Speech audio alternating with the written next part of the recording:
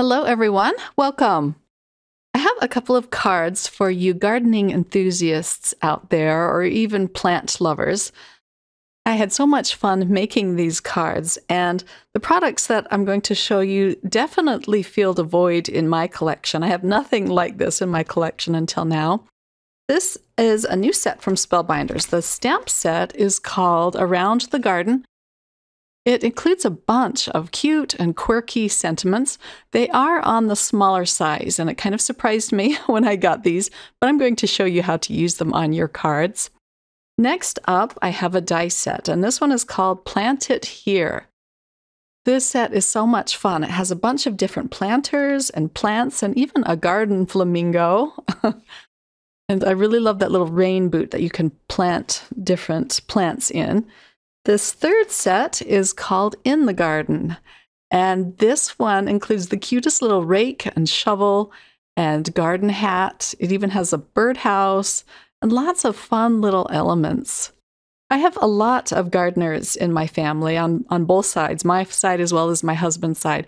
So this is going to be a really fun set to create some cute cards to send out to them. I have all of my cardstock laid out here.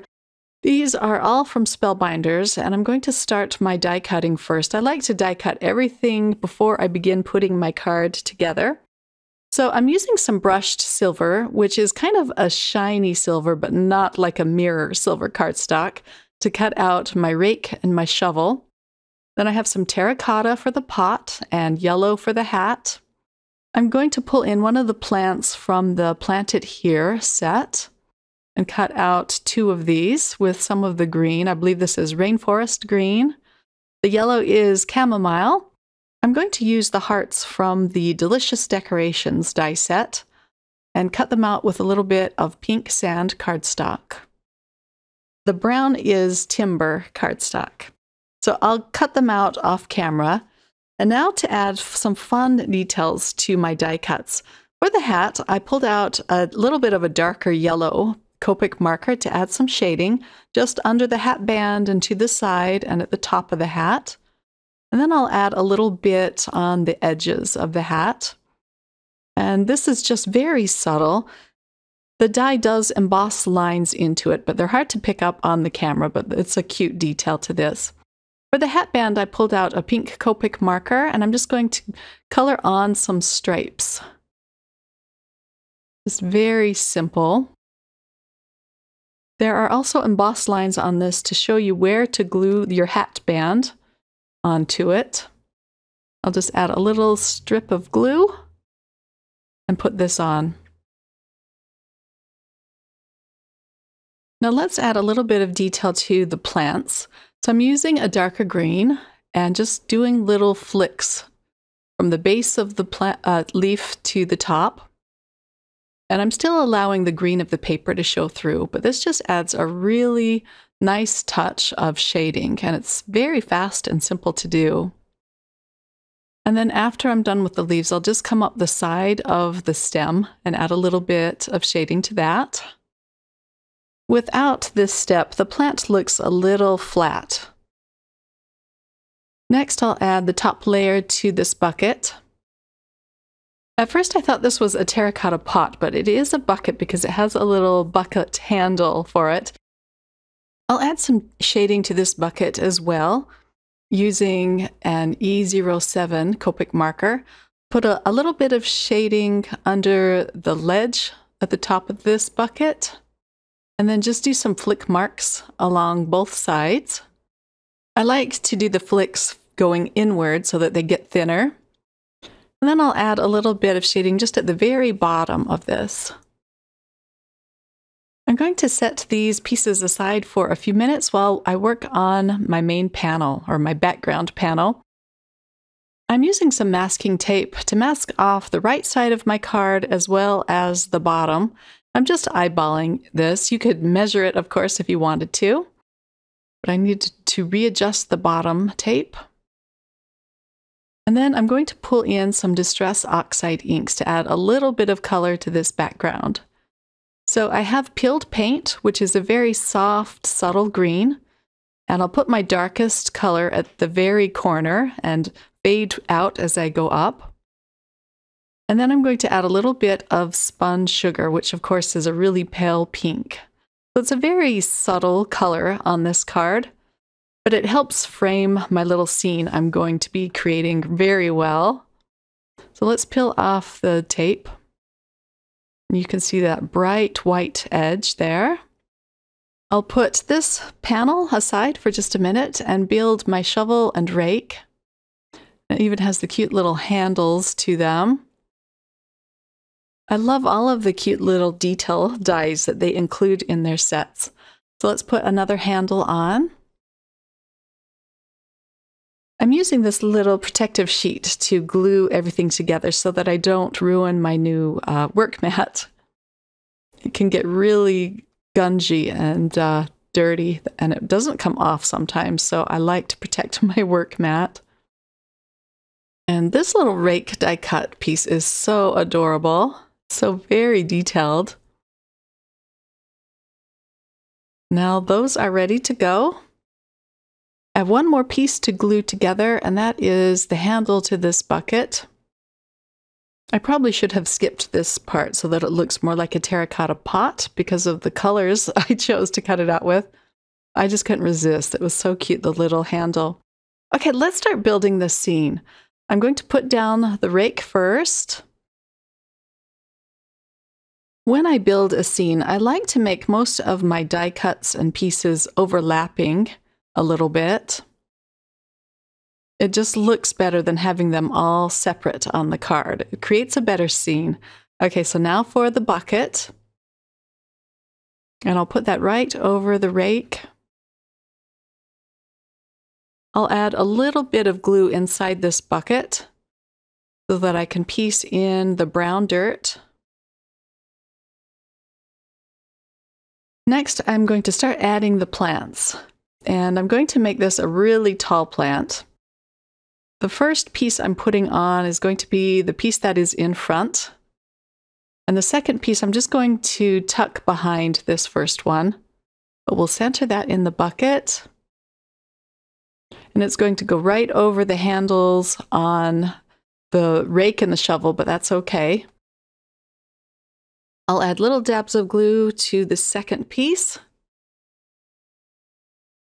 And then just kind of peel up the first plant and glue it underneath that. Now for the hat, and I wish I had put it so it looks like it's actually sitting on the ground next to the pot, but that's all right. It's just floating a little bit there. And now let's stamp out the sentiment. For smaller sentiments like this, I like to tuck them in close to the images on my card. If I were to stamp it, say, up at the top right-hand corner, it would look really strange and odd there because it is such a little sentiment.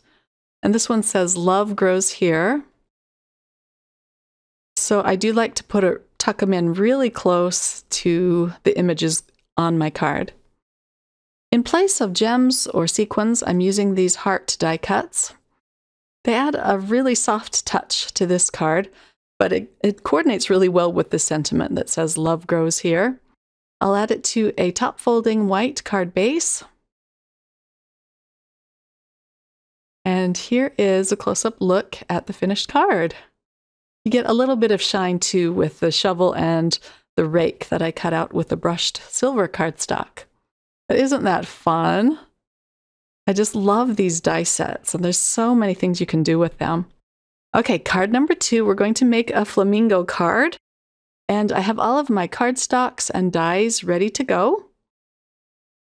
I'll take them off camera and cut them out.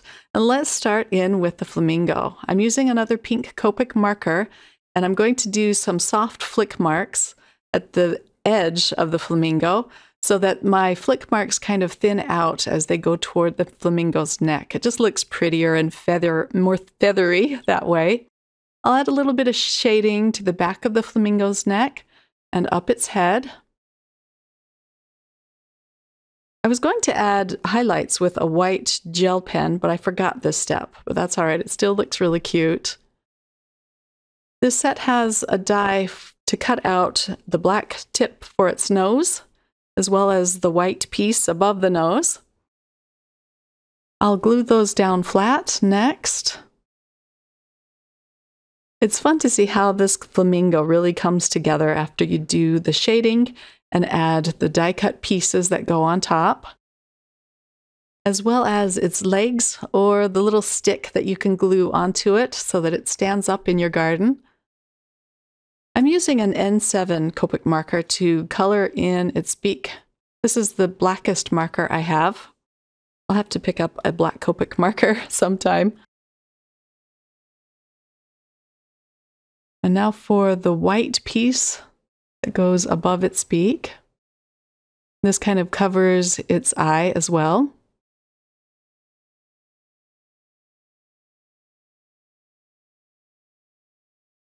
So I'm going to use the garden stick, and I'm going to add a little bit of shading to that. It has a nice big oval to add glue to so that you can attach it to your flamingo. I'm going to use an older Club Kit of the Month set from May of 2020, and this little piece here looks just like a garden trellis when you cut it out. So I'm going to cut it out with some white cardstock. And then I will pull out my Fiskars paper trimmer and just cut it down around the edges so that it looks like a little trellis. It's so pretty.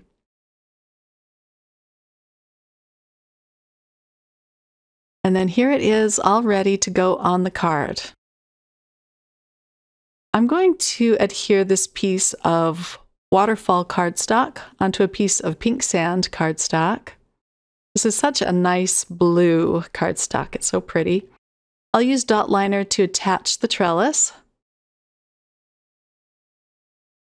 As I did with the first card, I'm going to build a little border or a frame for my scene on the right as well as the bottom of the card. I added Copic marker shading to these plants as well. I'm going to adhere a bunch of these growing up this trellis, and I'll just tuck them behind. I had to use my all-in-one tool just to kind of pick up the trellis so that I could tuck them in. I'll add one more plant to the top of this trellis, and then one more at the bottom, just kind of coming off of the trellis. So I'm also going to use a few dies from the April Card Kit of the Month from 2022. This one's called Picket Fences, and it has the prettiest flowers in it. I'm using this really small flower, and I cut them out with a bright pink as well as a soft pale pink. And I'm going to glue these on top of the plants. I have a wire trellis on the front of my house, and on it I have a purple clematis, and I'm so excited because it's starting to have buds on it. And when it blooms, it's just this tall, beautiful mass of purple flowers. I just love to see it bloom. So let's add a little bit of grass to this scene.